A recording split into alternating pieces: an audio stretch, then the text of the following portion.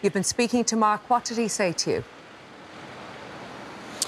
Yeah, that's right, Colette. Well, Mark Sheehan was out with a group of friends on Saturday night celebrating a birthday, a housewarming, and the fact that he himself had passed his driving test on Friday. And they were getting the number 15 bus home late on Saturday night into the early hours of Sunday morning when this incident happened. Mark said he and his friends were on the bus and that a large group of young lads he believes were teenagers started antagonising them, using homophobic slurs and shouting abuse. And Mark was kicked and headbutted in the face, suffering, as you say, serious facial injuries. Now, Mark has sent us some photos in the aftermath of those injuries, and just a warning that some viewers may find those distressing, but I suppose it is important, Mark feels, that people are aware of the impact that these attacks, not just the physical impact but also the emotional impact that these attacks have. Now, Mark and his friends managed to get off the bus. The Gardaí, an ambulance was called. Mark was taken to Tala Hospital where he was treated for a number of injuries, but they have to wait for the swelling to go down on his nose before they can determine whether or not his nose is in fact broken. But as I was saying, it's not just the physical assault, it's the emotional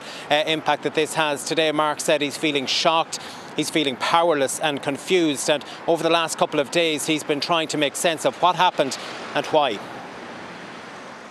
I said online, I put it up when I put a post about this, I said, what could I have done differently? I spent all last night running through it in my head and reanalyzing it and thinking, could I have acted differently? Should we have gotten off earlier? What should we have done? But it's as simple as I went onto a bus with my leap cart to go home and I ended up in a hospital and I provoked no one. I don't understand how you get from point A to point B in that scenario.